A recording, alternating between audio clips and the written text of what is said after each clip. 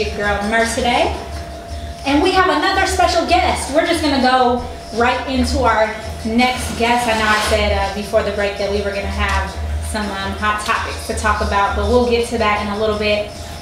Man, I've known this guy for a really long time. He DJ'd a party for me, one of my birthday parties like years ago. I think it was my 21st, I want to say. So that's like really special. I'll never forget that. My homie, DJ SB, what's up? What's up? What's up? I wasn't even expecting to see you. Like, no? I didn't know you worked here. Yeah. I didn't know you'd be live. I didn't know that. Yeah, all the way live, right here on Dash Radio. What's up, though? How are you? What's up? What's up? Happy to be here. I see what's going on. You know, I heard a lot about this station, so just happy to be here right now. Nice. I know you've been traveling the world. Yep, traveling the world, DJing. So you're Tiger's DJ? Yeah, Tiger's DJ. Can you tell us, for people who may not know who you are, like how did you get started DJing for Tiger? Well, I've known him since 2005. We was just running around together. He was riding and stuff. And I was just his homie. Wasn't trying to DJ, just, you know, holding the homie down. You know, like when you see somebody doing something that you ain't never did, you just want to be there to help. So as his career took off, he was like, you should just try DJing. I was like, nah, I'm good. Like, I was just like scared. I didn't want to get in front of people. Right. Like, I'm not the talkative type, and then I'm like, DJ Clue. I'm like, that was the only DJ I heard of. Like, but that's like my favorite DJ too. But yeah, so like, I'm like, I don't know what to do. So, you know, time went on, his career started getting bigger and bigger. Just bought some turntables, bought a mixer, and like your party was like just getting my feet wet. Like that was probably like my first big How party. did he do, Merce? You know what I'm saying? I was scared even there. How long to learn? I'm not a scary person, but I just don't like to be in front of a lot of people, and then like it's pressure. It's pressure, yeah. Like people. So how did you like, get over your fears? Well, performing, I was like, they're not there to see me.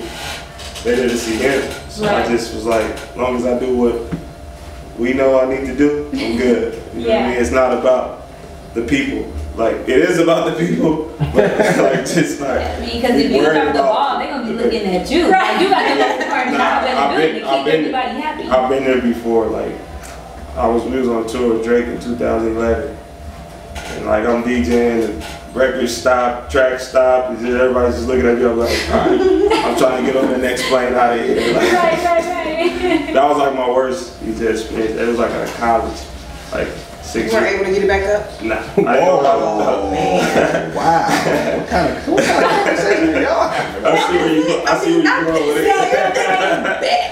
What kind of conversation? I'm talking about the You weren't able to get it back up.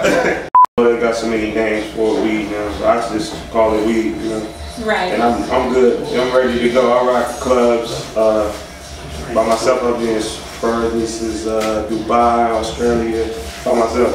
So DJing is going pretty good. Have you ever thought about crossing over to the producer side? Because we have people like DJ Mustard, DJ Drama. Yeah. So have you been like, well, let me start making instrumentals or beats? Yeah, I made like 5 beats. A couple people rapped on them too, but it just wasn't, not to say it wasn't for me, it took too much patience, and I was just like over it real fast. But I do rap. A lot of people don't know that. Oh, okay, you're also an artist. Yeah. Yes, so I dropped a mixtape in 2015 on my birthday called On God. People was like, it's tight, but you gotta make another one after I dropped the first one. So I was like, okay, people were doubting me. So I dropped the album called Proud last March 26th. And people loved it, and it was 14 tracks, everything original. I wrote all my lyrics, even wrote some books. You know. So do you feel like you could be both? You feel like you could be a DJ and an artist? So like when your career picks up as a rapper, like you are you gonna be like, you're a DJ? Exactly, and that's tight y'all brought that up, because now when I can DJ clubs, I can, like this record even off right now, I rap on this beat, like you can mix it in, you know? Hell yeah. Because people always sometimes just shocked and stuff like, oh, you rap, oh, that's cool. Then you like, yeah, like I'm on iTunes, you know, SoundCloud is cool, and get your plays and stuff like that. So just trying to get people just familiar with Was rapping your first? Well, my love was just, my love was sports, you know how that goes. Baseball, basketball, football, and then, you know, I feel like if I would have listened to my parents more, maybe I'd be successful doing that. But as far as music, DJing is my biggest passion because this is what got me here, you know. But I feel like the rapping is just, I'm just a fan of rap. So I was just like, let me try it. You know, and people like, you got a dope voice, you sound like Ice Cube, but like, which I don't think so. But You got any songs? You got any songs with you? Yeah, you got some songs on iTunes and stuff. Oh, yeah. I got some stuff, see, and that's cool because I don't speak a lot, so it's good I'm here right now talking to y'all and just explaining my story. We're honored to be able to get you to open up. And being an artist, you definitely got to talk. And a DJ, shit, you got to hype the party. Clothing line. Right, I'm about to ask you about that. HWBP Worldwide. It stands for Health, Wealth, Blessed, Positive, Prosperity. So it's been going for 4 years, you know. I was always the fly guy at Kershaw High, you can ask anybody. I just wanted to make some clothes, you know, that I can wear because I was just like tired of supporting other brands. Only brands I really supported is like Nike and stuff like that. Or vintage like Fila. You ain't no Last King shit, man? I ain't got none of that. But did you guys collaborate? Yeah, we collaborated before. We did like a camouflage edition. In fact, it's in the car, the jacket, but it was hot. Jacket, it sold out, you know? Yeah. It's like an army jacket, something like you got, but it was a jacket before. Oh, it must be fly, because I'm like, yeah.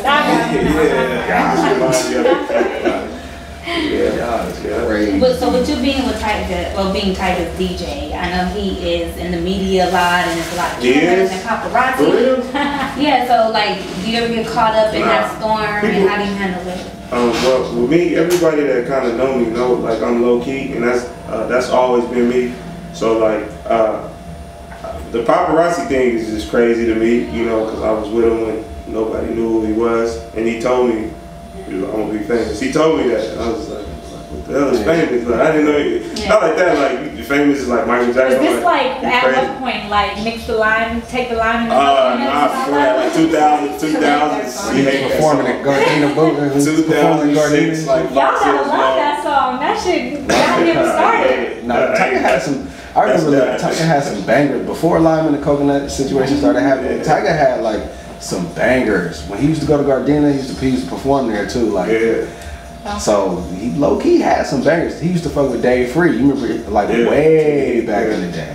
But Dave Free is now his name Maya Tola now, so you know he on TV. Niggas that moved on, did their own way. Yeah, shout out TD. I know Schoolboy Q. That's my voice. We was like 12. Yeah, man. I remember niggas was performing. What was the word at them Crease parties? Remember the Crease party? That is. How old are you? I remember that word. Shit, how old are you? I'm 28. I'm 31, so.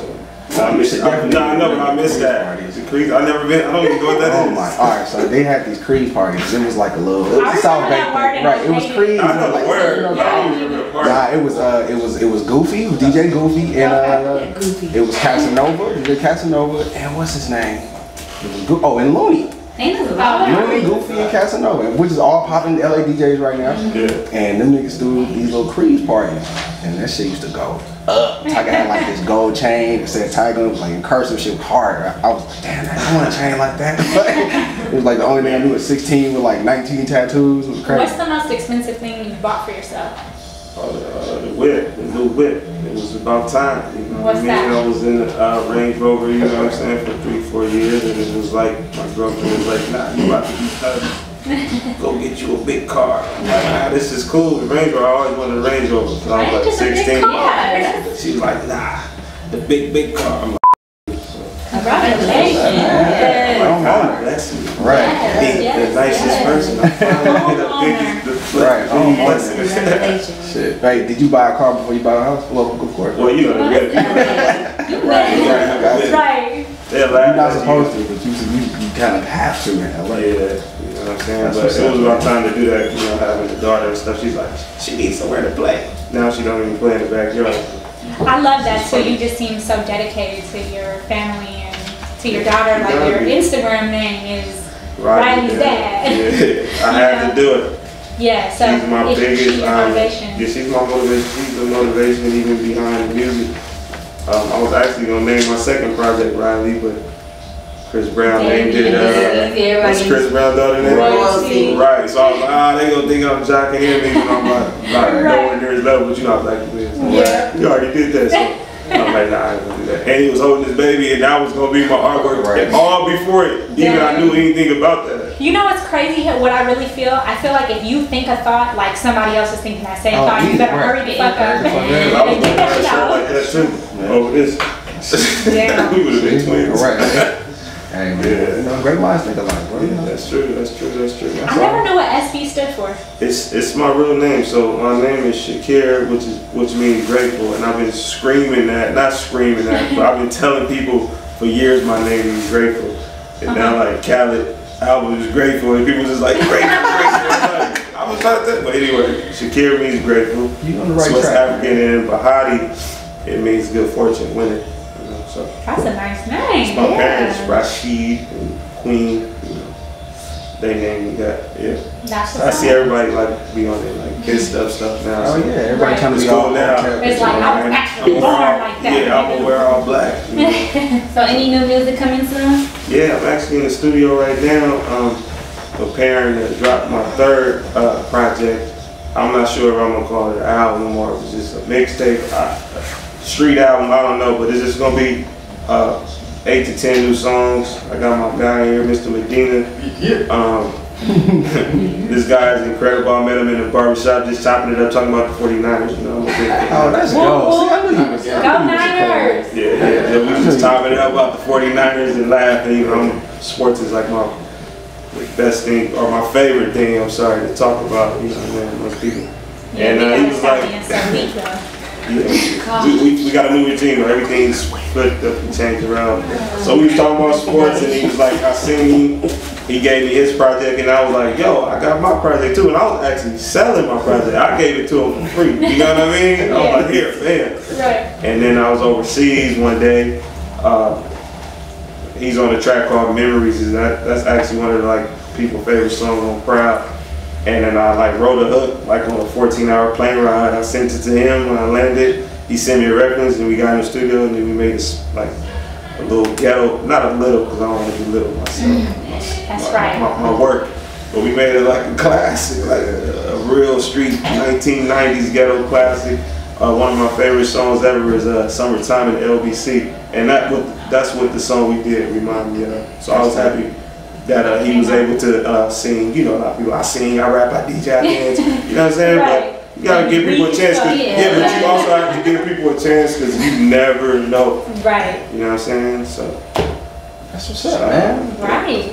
That just goes, you know, you gotta talk to people. Yeah. Get to know strangers. And that be my downfall, I guess, in this music industry. Like people like you, people actually want to mess with you, but you don't be talking to people. And I'm just like. So would you come across as mean maybe to them? They think it's mean, but hey, that's my man right here. I'm one of the nicest people in the world. You know what I mean? Here, you can have my shirt. You know? Right. I know a lot of people like that. One of my best. It's like you have to be like thirsty. Right. And this, yeah, it's a fine line between networking and thirsty though. It's like I was just telling my man, like I went to somebody was showing off their clothes and stuff in Beverly Hills, nice big old house, and like people was just walking up to me like, oh, what do you do? And I'm like, I'm an artist. It's like, let me get your Instagram, and like usually I'll be like, it's weird, but I was like, nah, let me like kind of stop being like that. You never know, like. You might got plugged and end up on Dash Radio or something. I don't know. Exactly. So, never know. Even how I met Adrian, he booked Tiger like 6 years ago. And he just stayed cool. He's a real one. Shout out Speedy. Well, when you get your project done, please. Speedy, were you in a Yeah, for sure. Oh, see, I swear I was watching. I was like, damn, that look like Speedy. Yeah, I was like, hold on now. I know I'm not crazy. You was in the second commercial? It's so random. It was random and stuff? What happened? What was you doing? You was driving? What was you doing? Well, don't ask him. He can't even answer. Nobody will hear. We'll talk about that later. This isn't about him right now. Yeah, but when I drop a new project for sure, you know, whatever I gotta do to get back in here, you know, 10 toes down, you know, as they say, so I'll be back. We don't shut our head like, And if y'all want to check out my clothing line, you can go to the Last King store on Melrose, 7829 Melrose. And you guys just redid it, right? Like a whole section. Yeah, it's all white. Well, I didn't redo it. Shout out to King Trail.